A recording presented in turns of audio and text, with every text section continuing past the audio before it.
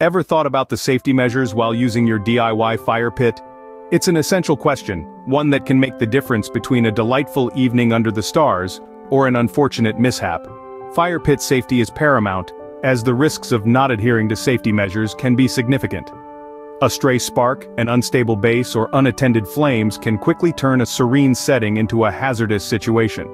In this video, we'll focus on 3 key safety aspects that you need to consider when using your DIY fire pit. First, we'll discuss how to select the perfect location for your fire pit, a place that's both safe and enjoyable. Next, we'll talk about how to control the fire, ensuring it remains a warm glow and not a raging inferno. And finally, we'll cover the post-fire procedures, steps that help ensure your fire pit is ready for its next use. Stay tuned as we delve into these crucial safety tips for your DIY fire pit. The first step in ensuring safety around your fire pit is selecting the right location. Now, you might be wondering, why does location matter? Well, it's simple. Your fire pit needs to be placed at a safe distance from any flammable materials. This includes trees, wooden decks, and sheds. Even a stray spark can cause a major fire incident, and we certainly don't want that, do we? But that's not all. The surface on which the fire pit is placed is equally important. A flat, stable surface is essential to prevent the fire pit from tipping over. Can you imagine the chaos if a fire pit full of burning wood suddenly tipped over? Yeah, let's avoid that scenario. Lastly, don't forget to consider the wind direction. A gust of wind can blow embers into areas where they shouldn't be, which can be a potential fire hazard.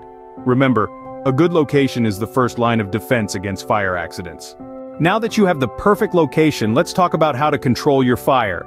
You see, managing the size of your fire is a pivotal part of fire pit safety. A smaller, manageable fire not only reduces the risk of accidental spread but also makes for a more enjoyable experience. To ensure a cleaner burn, always opt for dry, seasoned wood. This type of wood produces less smoke and burns more efficiently. Now let's discuss safety tools. Having a fire extinguisher or a water source nearby is non-negotiable.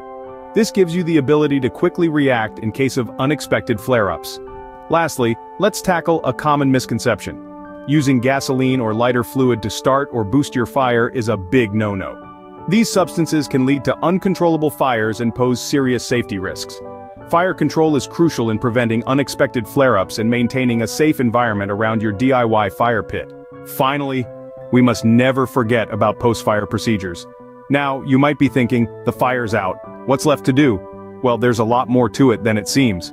The importance of fully extinguishing the fire before leaving it unattended cannot be overstated. This is not just about pouring a bucket of water on the flames, it's about drowning the fire, making sure every last ember is soaked. But we're not done yet. Stir the ashes, break up any chunks. You want to ensure that there are no hot embers hiding beneath the surface. This is crucial in making sure that the fire doesn't reignite. Now, what about that leftover wood?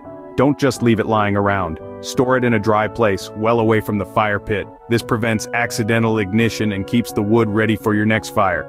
By following these post-fire procedures, you can ensure the fire is completely out and the area is safe.